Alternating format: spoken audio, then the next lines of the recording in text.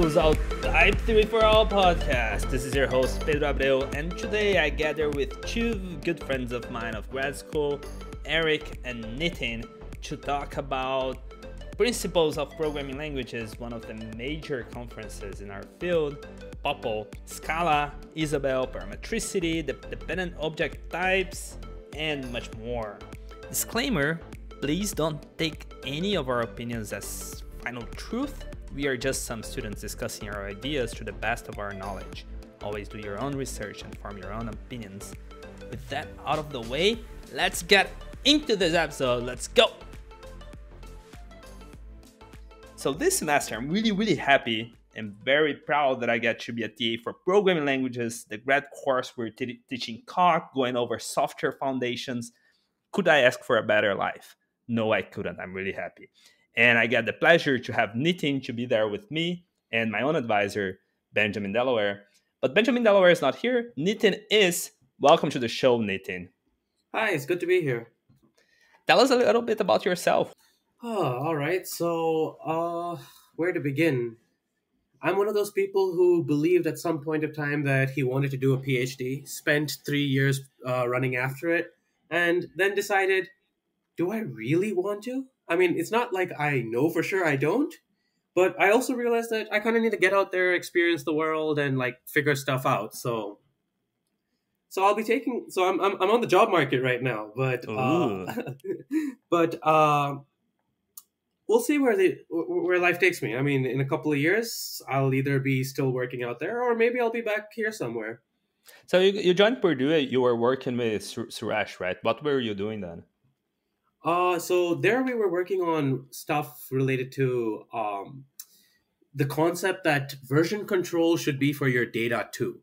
So we were working on this idea known as a mergeable replicated data type, where essentially you can merge two data types in the same way that you like merge things in version control.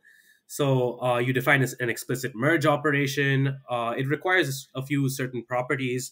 I am not an expert on that stuff though, because I didn't really work on that for very long before I moved on to things which I was more interested in, like formal verification and like proving properties of programming languages like dependent object types in Scala. And that's the stuff which I'm actually more excited to talk about. Ooh, I'm really excited. We're definitely going to talk more about those things because this is going to be an episode talking about all the cool projects, a bunch of, well, not all, because I mean, that would take forever, but a bunch of cool projects in the realm of functional programming languages, of interactive theorem provers, and whatnot. But anyways, another really cool guy that is here with me today is Eric Bond. Welcome to the show, Eric. People already know you, but present yourself again because I know that you're in an even more exciting job now, or maybe, I don't know. Tell us about yeah, it, situations change. Yeah, happy to be back. Thanks for having me back again. So yeah, my name is Eric. I'm also Pedro's former roommate, but I'm a senior research scientist at 26 Technologies. Probably haven't heard of that company before, and I definitely hadn't before I applied, but they're a medium-sized research company outside of DC that focus on cybersecurity.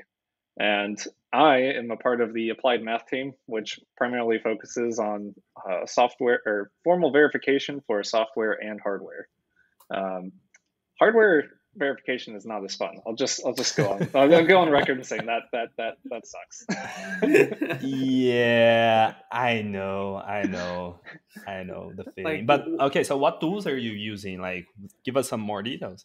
Yeah, so for one of my programs, I'm on the DARPA's Deep Dive program. We're using Isabelle Hall, which this is my first encounter with the Isabelle Hall theorem prover, and I will say it is one of the first times where I felt like there's a theorem prover or a proof assistant that's actually assisting me. Yeah. There are many proof assistants which are very much in the way of getting yes. But Isabelle's it's delightful to work in, but without dependent types, you do run into some walls. But man, that automation, it's so good. Dude, it does a lot of my job for me.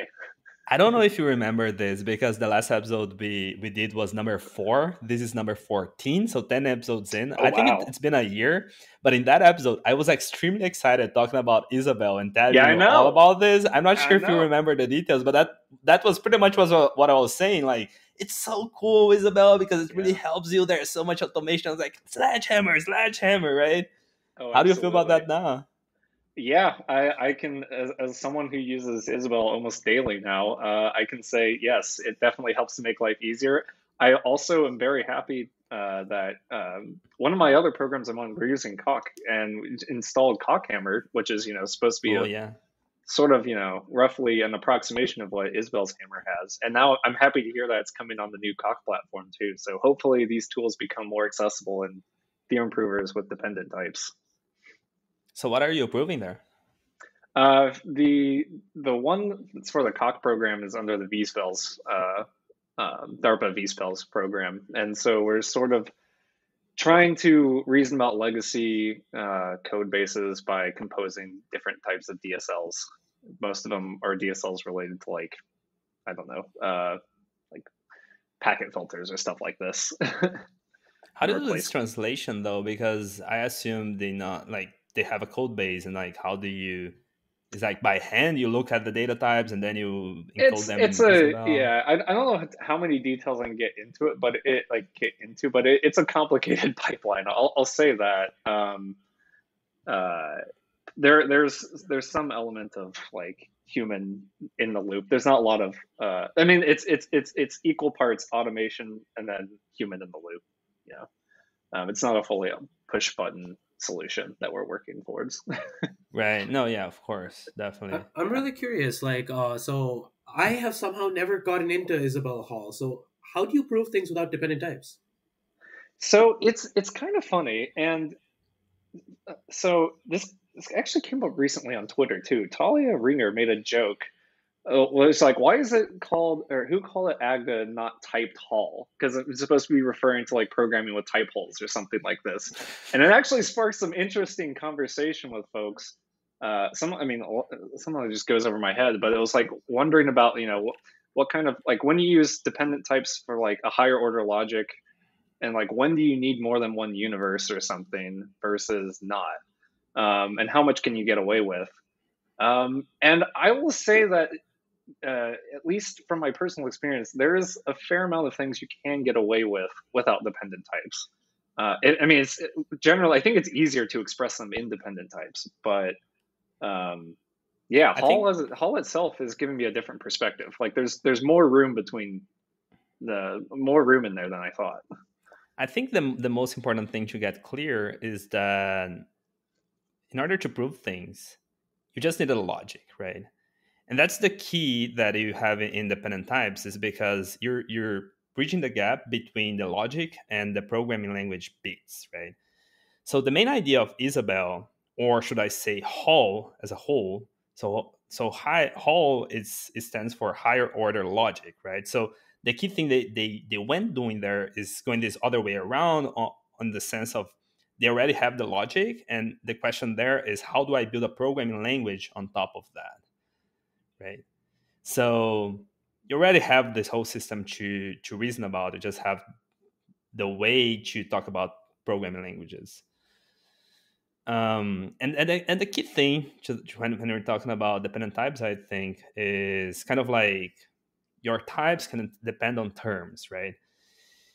And turns out you can get away a lot proving things without that in particular. So, for example, that I think the most important project that there is in Isabelle Hall is the CEL4, right? So they could actually come up with the proof of correctness of a whole OS there called SCL4.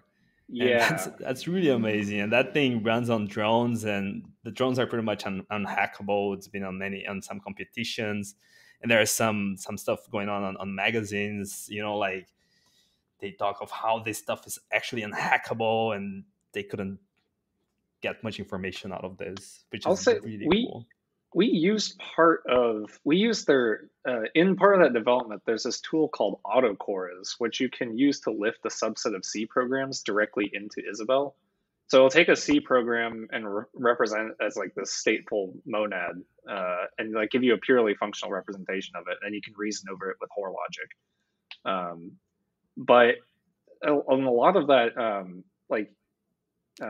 that framework was like, I don't know, that framework itself is incredibly useful, but they also have something, going back to dependent type, which where my sort of train of thought was going. They have a word library which is sort of dependently typed in a way in which you can have like natural numbers index your word size. So it's not like, actual dependent types, but it's this like, like in refinement types level kind of dependent types, like decidable subset. Yeah. And that's like, it goes again to like sometimes you don't need the full thing, but like small types indexing are pretty nice in practice. So Eric, I have a question for you actually. I think out of the three of us, you're the only one who actually went to POPL this year, which is fully remote, right? How did that go? Well, I do wish I could have gone in person. It actually is my first POPL ever. Oh, really? Yeah. I was supposed to go visit and stay with my brother in Philly. Unfortunately, they got COVID, but yeah. But they're doing fine. I learned a lot from it. I think one of the more interesting bits was the Saturday WITS workshop on implementing type systems. I wish I could go to that one. Okay. Yeah, that was really interesting to see, mostly because there were a lot of people who are actively developing these type systems in small like chat rooms that were like 10 of us like talking about. Yeah, Jasper Cox was organizing, right? So I think yes. Maybe Aaron was there. I think who else? Matosuzo, the people. Yeah. And then there was, there was a lot of these things, and I learned how like Agda implements like records and stuff like that, or like folds their modules down to like, I don't know, definitions that are just prefixed with the name. Yeah, makes sense. I wonder how different in Coq would be. That would be a very interesting discussion. Oh, it seemed like the discussion was we need better theory for modules or something. I don't know. It was like the Agda solution was unsatisfactory to the implementer. Yeah. Who else was there? I'm mixing the virtual workshop a week later with the WITS partially. There was John Sterling gave. He was there. Okay. Yeah, he had the keynote, and it was something like build 3 to throw away. It's like implementations of cubicle type theory. Mm-hmm. And it was sort of going through his progression of started with like type checkers from, I don't know, Mortberg and those folks in like 2016 to like Red TT to Cool TT or stuff like that. Yeah. And sort of like he's the end of that was a call to action to say, hey, there's a lot of people in the theorem community, proving community, and we should focus on sharing our solutions to making these things more usable. I think was one of his key points from that presentation, which is really that makes a lot of sense, and I definitely agree. So for the listener who is not aware, so John Sterling is a Bob Harper student that just finished. I'm not sure if I can say just finished his PhD because COVID has been dragging. Anyways, he went to Europe now, and the key idea that I see a lot from Bob Harper's student, or should I say Bob Constable students, because Bob Harper is a student of Bob Constable, and Bob Constable is the father of New Perl. And then after New Perl came, Bob Harper worked a lot of New Perl, and then John Sterling started working on New Perl, but then ended up kind of branching the New Perl family into Red Perl and now Cool TT, right? What else? Yeah, he said that with Red Perl, he was convinced that Red Perl is the right way with its extrinsic typing, and then he's like, nope. In his more recent ones, he's sort of like, quote, gone back to orthodoxy. Yeah. Oh man, I want to interview him sometime. So, what else? Any other interesting bits on POPL? Oh, there was one. Frank Fenning gave an interesting talk on this thing called adjoint logic, which I had not heard before, but it's sort of like a framework for being able to stack different logics on top of each other. And what I mean by that is like you have different like layers of syntax where you have like I have these connectives at this layer, these connectives at this layer, and these connectives at this layer, and you can like pull expressions from one layer of syntax up into higher ones. And something about layers on top can't depend on layers on bottom. Anywho, all of that to say, it's a really general framework, and it abstracted over a lot of things of like having like ghost code or like what was the example? I don't know the examples off the top of my head, but hold on. By ghost code, do you mean like things like phantom types or? Yeah, or maybe not necessarily phantom types. I'm trying to find. I just sent some example to someone real quick. Oh wait. Okay. Yeah, ghost and monadic programming with Fast. So I'm reading from one of his slides now. It says that this framework sort of generalizes intentionality and runtime code generation, lax logic, ghosts and monadic programming with effects, some partial evaluation, mixed linear and nonlinear logics, modal types in programming languages. All these kinds of things apparently can be modeled in this. So is it like which I don't know. I had never really heard of it before, so I haven't read it yet, but it's definitely in my queue. So is it a general logic which expresses all of these, or is it more of a like a framework of abstraction so that you can stack them on top of each other, like you said? I assume you mean an abstraction stack. I think it's a way that it's a logic where your syntax lets you lift, like you have different layers of syntax and you can lift up and down between them or something like this. And so you can use that to represent these things. So I guess like in something like intentionality and runtime code generation, maybe like one thing lives at one level, one thing lives at the other, and you're able to like reason. So as one of TARC's current students, the first thing that comes to mind when you say this is lightweight modular staging in Scala. What is that? The idea is abstraction with no regret. Essentially, they provide, well, very similarly, a way to stack a tower of interpreters on top of each other and collapse them down. It's lightweight because you can just use Scala syntax at every level of abstraction, and it's based on the same concept as the Futamura projections. I don't know if you're familiar. Nope. No. So that's actually a really cool concept. So essentially, it's partial evaluation. The idea is that if you have an interpreter and you have a program, and you put these two together and you perform partial evaluation on it, well, the partial evaluator combined with the interpreter is essentially a compiler. And they take that one step further, and they say that if you have a compiler and a program, and you combine the compiler and the partial interpreter, you get a compiler generator. And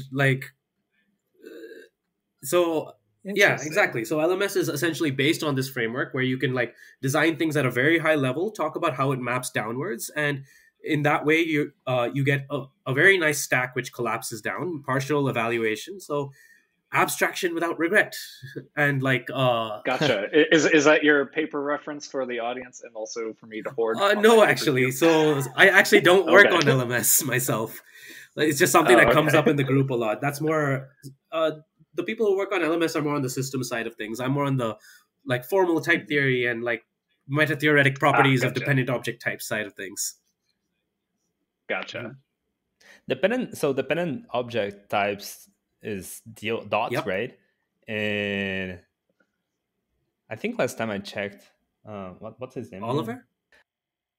Yes, Oliver. Oliver, he was working on it, right? And do you have any updates on what they're up to over there So with dots? about a year ago, the thrust was going towards integrating full dependent types in dependent object types.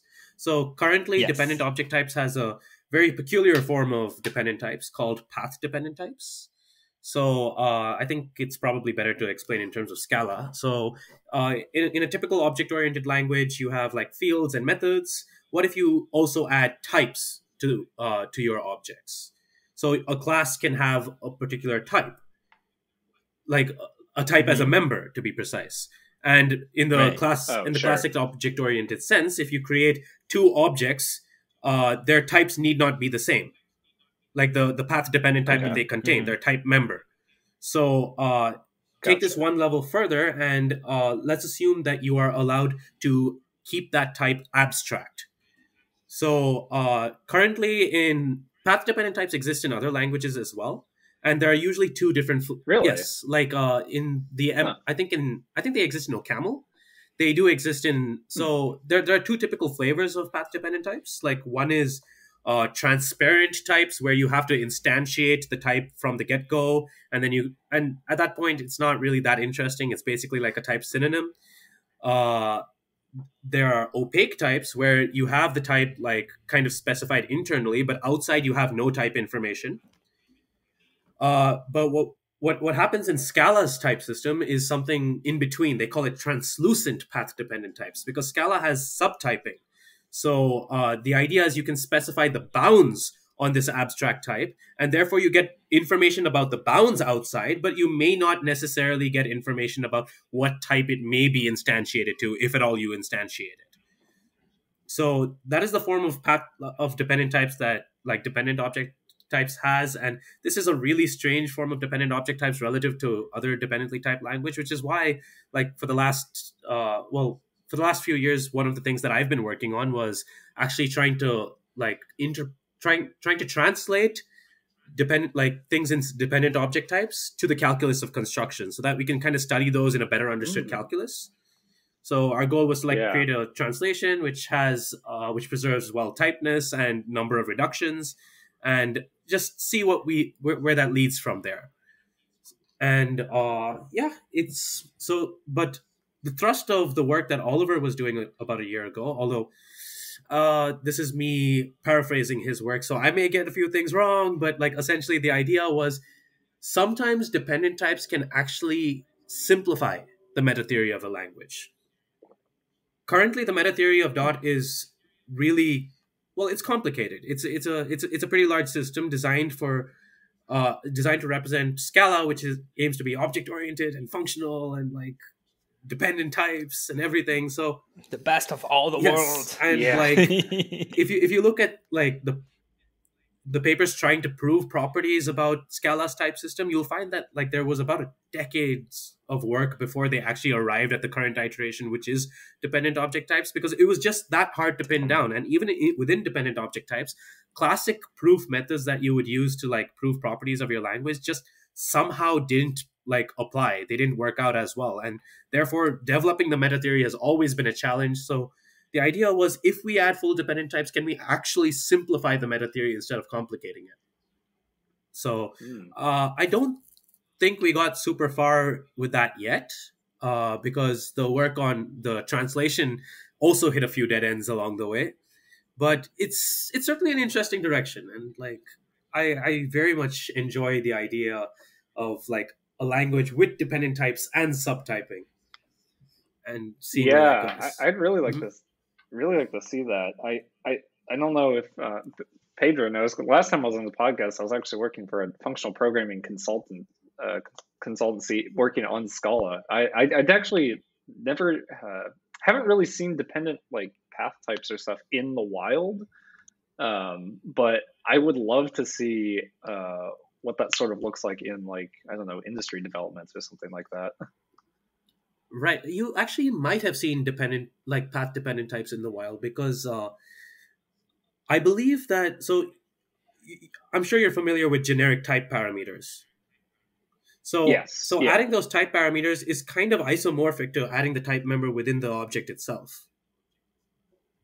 Okay. Okay. So you would have seen it in that context, Gotcha. and they also allow you to Gotcha. specify subtyping bounds on that as well. Yep. Oh, I see. Things got so much clearer now. It's basically like, yes, it's basically you're providing inside the object what is the like an abstract type that the object's going to work on, and then when you are instantiating the type, then you have to say, okay, inside this object is going to be talking about this particular type, right? And I see now how this is actually somehow kind of implemented in OCaml as well, because you're doing the same inside an OCaml module. You can also talk about this abstract type in there. Mm-hmm. In fact, OCaml also has translucent path-dependent types because they do have module subtyping and such. I'm glad I now have a term to put with this now. There's something to to understand. This is kind of like a nice segue from saying, oh, there's plenty of room between just regular Hall and a dependent type and like different flavors of dependent type. This also reminds me, now that we're talking about modules in OCaml, I took some time to finally understand what parametricity is about. What's the other name for parametricity? There's another name. Theorems for free. Well, that's the Wadler's paper, and that got it even more famous. But Reynolds came out with was the first one who came out with it. He was using it to prove normalization for system F. I think it was normalization. Strong normalization, yes. And the way that they have to somehow kind of come up with a newer proof technique, although by the papers that I was reading, it seems like it was kind of around in other ideas, but he was the first one to bring these ideas down to programming languages. And by he, I mean Reynolds. In order to show normalization of system F, he had to use its logical relations. So Reynolds had to bring the use of logical relations in order to be able to prove normalization. And was it the Gerard-Tate method? I'm sorry? Was the word that you were missing the Gerard-Tate method? Or was it something else entirely? I don't know what Gerard-Tate method is. Yeah, okay. I feel that's something I should know. do you have a clean, like an easy way to explain what that is? Well, essentially, it's a method used to prove strong normalization. I'm not super comfortable talking about the details because, as I've mentioned, dependent object types don't abide by traditional proof methods. Right. So I haven't actually used it in myself. Well, so now coming to theorem for free. So Reynolds used this idea of they didn't call it parametricity back yet, but he used this idea of logical relations in order to prove normalization. And then I want to say the genius of Philip Wadler, because I don't know, somehow Philip Wadler just can look at stuff that is already done and connect to other stuff and come up with something very unique and present it in a very clean way in a paper. I really enjoy Philip Wadler's work. I think he's really cool. But in a sense, he didn't come up with anything new in a sense. He just like, hey guys, there is this ideas that we're using for proving normalization over here that Reynolds showed. I want to show that we can do even more with the exact same technique, because once we have this logical relation, we can show that we have some theorems that are free. We have some theorems that we didn't have to prove that this theorem holds. We have some theorem that lives kind of outside of this scope here. And that's theorem for free. That's where he actually coins the term parametricity. And the main idea of what parametricity means is that just by looking at the type of our function, we can assert some facts of how the function should look like and should behave. So we can assert some properties without even knowing what this function is. And that's what free means, right? And the main example that it's used all over the place is the identity function. So what's about identity function? Identity function in system F is pretty much just for all A, H way, right? Like you give me a type A, you give me an element of this type A, and I'm going to return this type A. Why am I going to return this guy of type A? Because what else can I do without actually looking at the type? What else can I do without looking at this type other than Throw returning an the type? exception. And then you just broke parametricity. That's exactly what parametricity means. So parametricity comes from the name of like just looking at the parameters, we can know stuff, right? So if we're looking at a function that is well behaved, just by looking at the type, we can come up with some behavior of it. So for this particular type, for all a h way, I know that this must be the identity function, exactly because there's nothing else I can do with this, with an element that is abstract like that, right? But there are some languages that break parametricity. Why? Because you can actually know, like the function can actually inspect what it is doing. So for example, Java, you have the instance of, right, operator. So in Java, this parametricity relation doesn't hold, because if you have this generic function that you're giving this type A and an element of this type A, you can actually inspect like, okay, so if this function is a bool, you can return 35.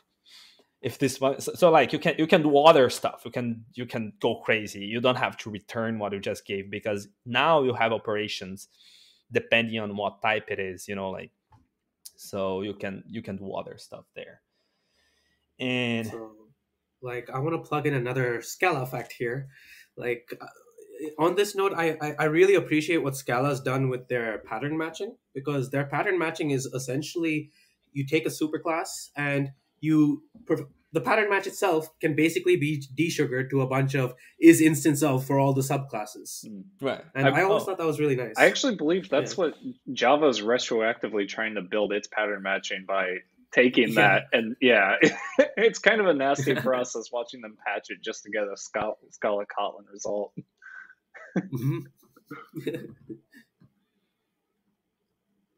Well, but in a sense, that's kind of all that pattern matching is doing anyways, right? It's just kind of like a tree of there is a name for this tree. I think it's called case split. Even okay, so now I'm getting in a little bit of extra implementation of what's going on under pattern matching, because I have to think about this. So anyways, just to give you guys some idea of what I'm doing right now in my research. Well, I think last time maybe we talked about this. So I was working on cockable camel, and I was translating some idea of JDTs, like translating JDTs of OCaml to cock, and then there's some theory mismatch of what's actually going on over there, and I actually had to be a little bit more smart of how I'm gonna handle this translation, and I came up with some how can I put it? It's not anything smart. It's just something that hasn't been around much. I gave it a cute name. I gave it a name of Swaddle, and we tried to publish these results of how to actually embed this idea. So the main idea is that instead of translating the type system of the JDTs directly to types in Coq, I embedded this type system in an inductive data type. That's all that's happening here. And once I even talked to some other implementers, and they said, yeah, this is really staple on how to actually, like talk about types in index data types, because you don't want to work in types directly in Coq. You want to, so when you have an index of a data type, you don't want to work with types directly, because that's going to make things kind of break and not work well. Anyways, why am I saying all of this? Because my paper was rejected from CPP. Yay, first rejection. And now we have to resubmit. And Ben, well, the reviewers, to be completely honest, they complain that I don't have a method theory. Like I don't have any reasoning of why my stuff should work, right? So I'm developing this method theory, and it's so much more complicated than it looks like. Like I'm coming with a type system for a mini OCaml, for example, and a type system for a mini CIC. And it's very fun. I really feel like I'm doing some actual PhD work now. But that's how it goes. So anyways, with that out of the way, I've been reading some papers about pattern matching in order for me to implement the type system properly. And how pattern matching is actually implemented under the hood is with this thing called case split. So K-split is basically a tree of the patterns that you were applying in your pattern matching. So basically what the type checker is doing in order to check that your pattern matching is exhaustive, which is definitely the case for OCaml, is Scala pattern matching must be exhaustive, or is it like Haskell I that you think you can can leave set some a stuff behind? warning for it. I don't know if I it would complains. expect that you can set a warning. Yeah. Well, in OCaml, your code is not gonna compile. It's not a warning. It's an error. It's been a year since only a year since I was just doing Scala, and I can't remember.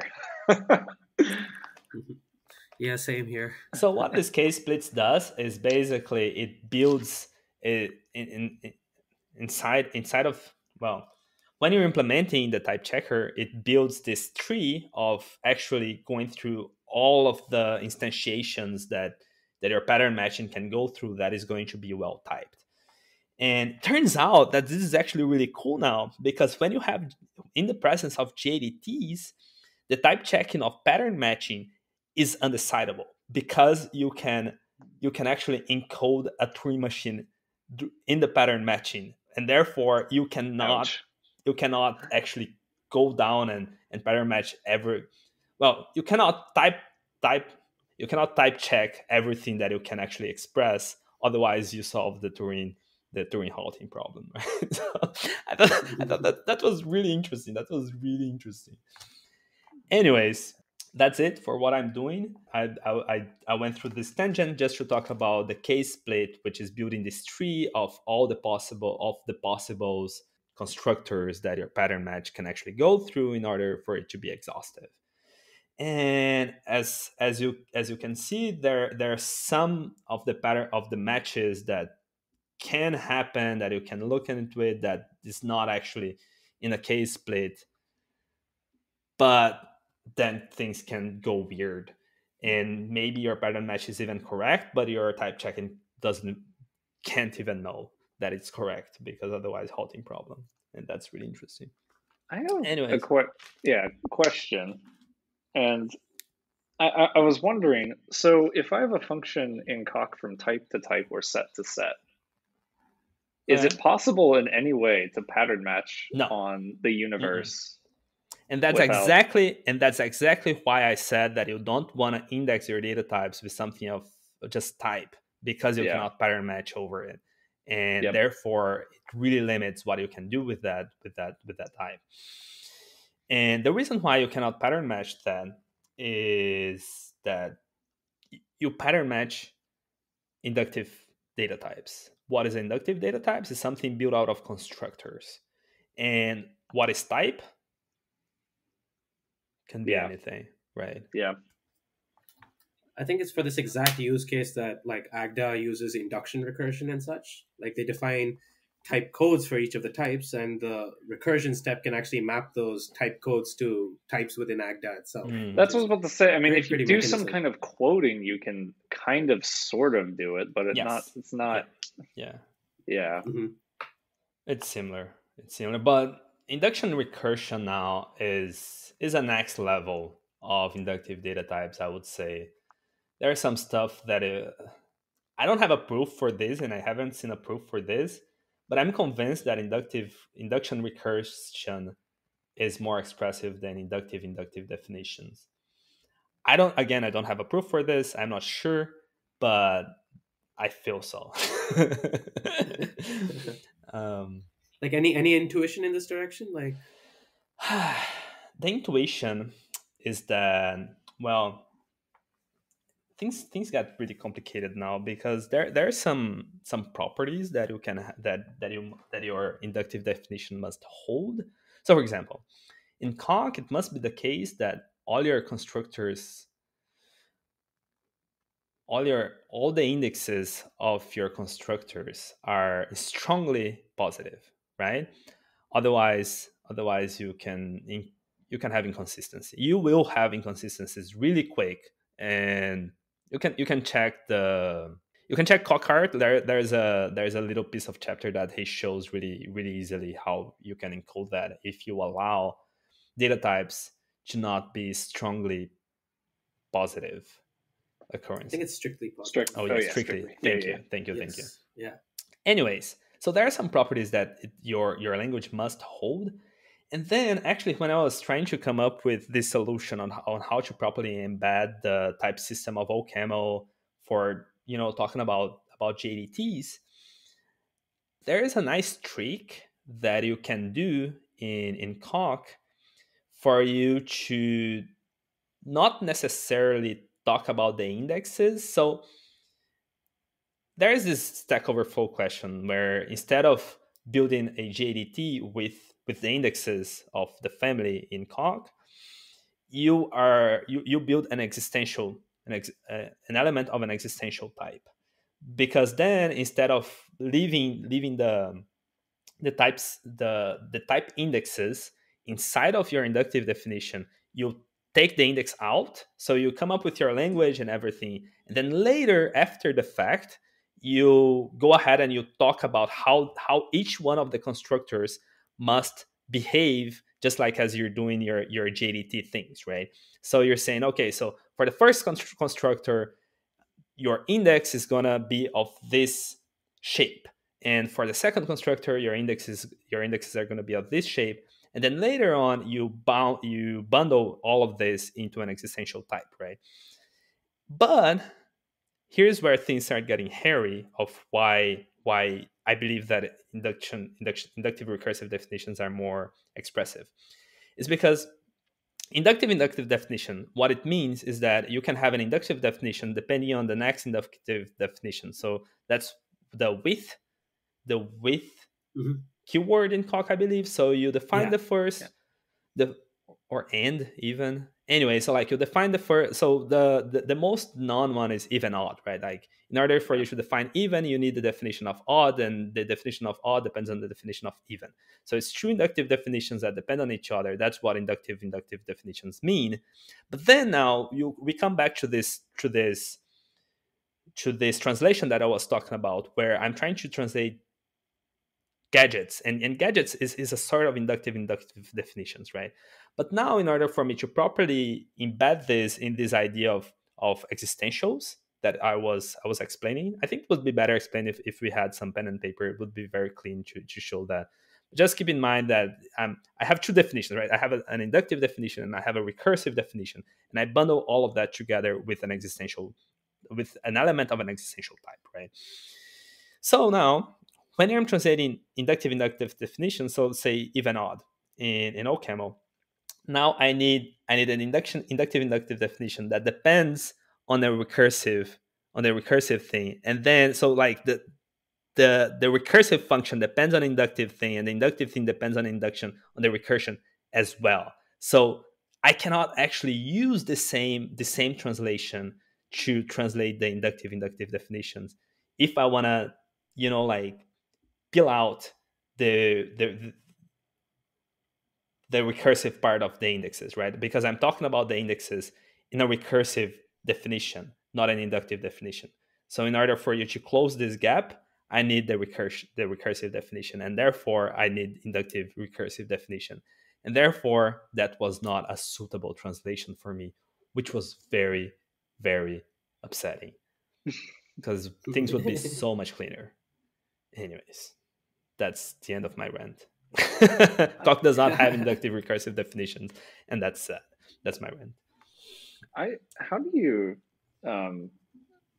I was wondering if you've talked about this with Ben before, but like how do you represent something like inductive recursive or inductive? Can you represent those with like W types where you take like the least fixed point of something? I have no idea, bro. As I mean, like the way you build. Hang on. Let's take a step back. What do you mean by represent? Yeah. Well, I mean, like, so, recursive data types as like fixed points of polynomials, like what happens in data types a la carte or meta theory a la carte. So basically, you're kind of embedding the data types as plain types. So it's kind of like what we do in Sedil, right? So instead of having the data type as part of your theory, you're doing a church encoding or some magic encoding. They use Mendler and blah.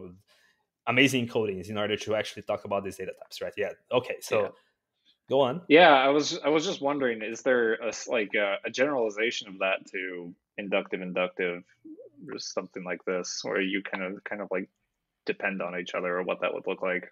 I That's a don't really know. good question, actually. Good question. Yeah. Let's ask Aaron to do an episode about that on his Yeah, podcast. there we go. Well, okay. So I think, did I say everything I had to say about parametricity? I think there was one last thing, which is the proofs that relating parametricity. So when you actually come down and use the logical relations to do your proofs, they're so hairy. They're so hairy. It took me weeks to do, like, it would take me a week to do like one case of something I was working on. Maybe I'm just dumb. I am dumb. That's the takeaway. It's really hard. But the cool thing, there's another cool application of logical relations. So another cool application is that now we can talk about relatedness of programs, and that's really fun because, again, going back to the module system that we were talking about, right? So we were talking about dot and all of that. How do we know that two modules or that two modules are the same, are kind of like implements the same idea, right? So put it another way, let's say I have a module that works with any sort of containers, right? So like list, I have a module that have a bunch of operations over a container, right? I don't know what the container actually is. So it can be a list, it can be a vector, it can be an array, it can be just a bag, a set, right? How do I know that all of this, all of them are gonna behave the same? Again, is this idea of parametricity, right? And how do you prove that? Is by showing that if you plug in a list and you plug in an array, the results, like the observable result is never going to change, right? So turns out that if you're smart enough on how you come up with your logical relation and how things relate to each other, it's exactly the same definition as contextual equivalence, which is exactly what I just said, and that's really cool. So That's pretty fascinating. Contextual equivalence, you yeah, said, right? Yeah, I'm actually. Well, I was when you were saying that, I was actually thinking about structured identity principle from Hot, which is sort of like where you can say if I have two different implementations of a queue and they have, if you show that they're equivalent on their outputs of like right. their methods, then they're the same queue. And I'm wondering what kind of relation it's like structured identity principle and contextual equivalence have, because I mean I've heard you recently talking about contextual equivalence. I haven't really dug into that though. Well, so Formal definition. contextual equivalence is literally coming up with a syntax to talk about all the holes that can happen in your program, right?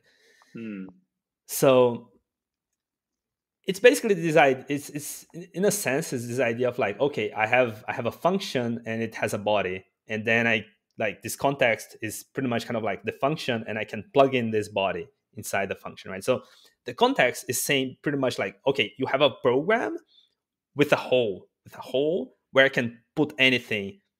Even it doesn't even have to type check, but then there is some typing rules where you can make sure that the whatever you plug into the hole is gonna be type safe, right? It's gonna be it's gonna still have the right type. And the basic idea of contextual equivalence is exactly to talk about the equivalence of programs, right? However, when you actually sit down to actually prove things with context, with these contexts, things get very hairy, because then you go through every single possible way you can construct this whole, right? So yeah, those are many cases, and it's very synthetic, and sometimes it's kind of untrackable. So when you actually do them in logical relations, things go like that, real quick and easy in a way. And turns out that they are actually talking about the same thing. The main difference of the logical relation is, instead of being an inductive definition over the structure of your terms is an inductive definition over the structure of your type.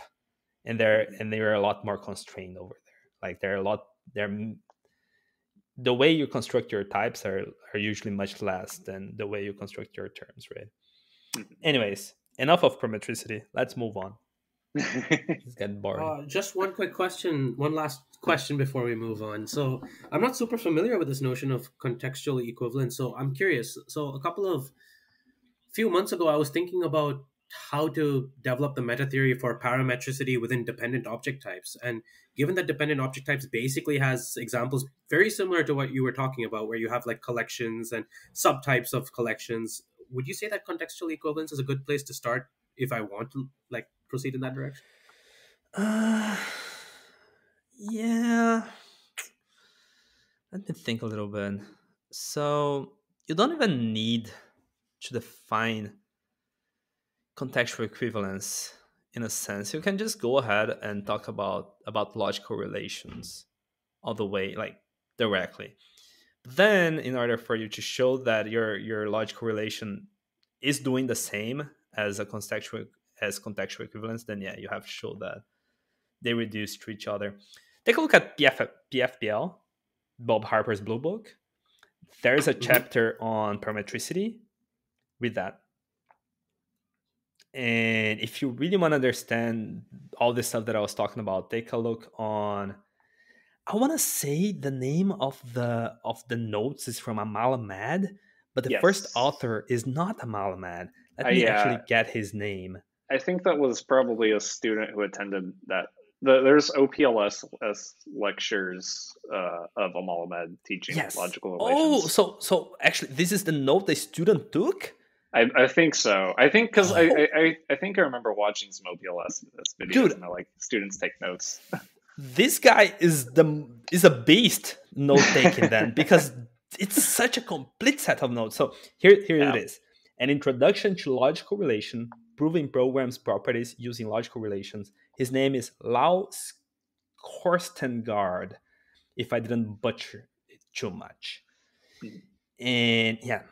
All this stuff we're talking about is going to be in the links in the description of the podcast, so our listener can go ahead and check that out.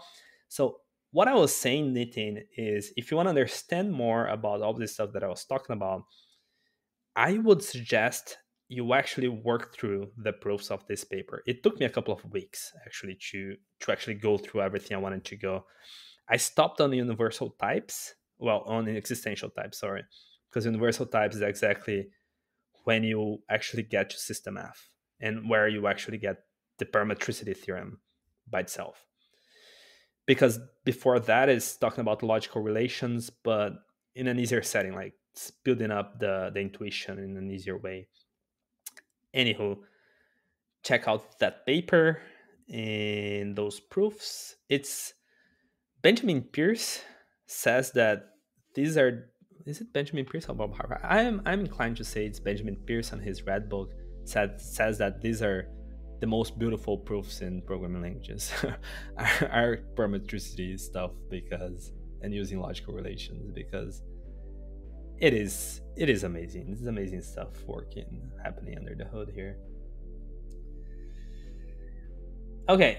Thanks for the references. Yes. So that out of my system, because I spent a lot of time understanding all of that stuff. I hope I didn't get you guys too confused, and it was somewhat entertaining to listen to.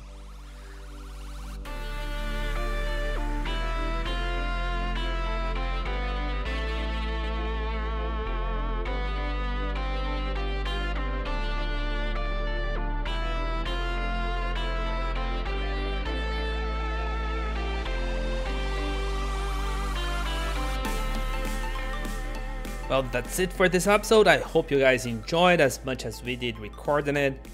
I apologize for taking so long in between these episodes. I just got COVID like everyone else this beginning of year, so I was kind of useless, and also beginning of semester. You guys know how it is.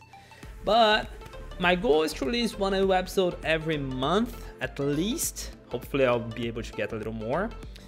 But make sure to follow us on your favorite podcast provider.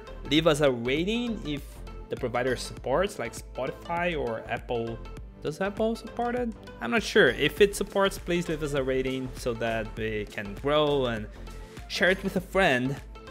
Also follow us on Twitter at TT4All so that you will always know when a new episode comes out. And I'll see you guys next time.